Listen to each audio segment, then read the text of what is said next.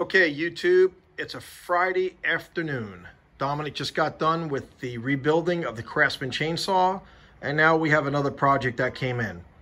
This is a 12 gauge Remington 1100 semi-automatic shotgun. It uses 2 3/4 inch 12 gauge rounds. Well, what was happening was the shell was not extracting or ejecting from the firearm.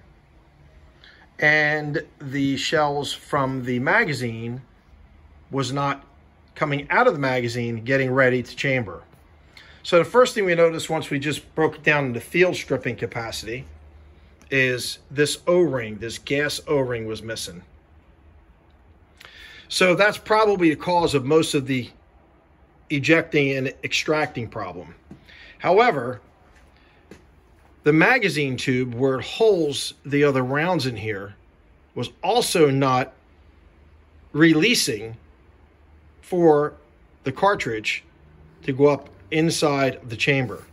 So we have another issue with that. So we field stripped it first, then I took out the trigger group, and you can see the trigger group here, which has to be all taken apart and redone.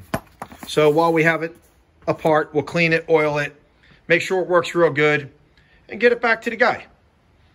So we'll finish phase 2 coming up soon when we strip it all down into the 100 and whatever parts. And we'll go from there. We'll do another video. Dom and Henry Show, out.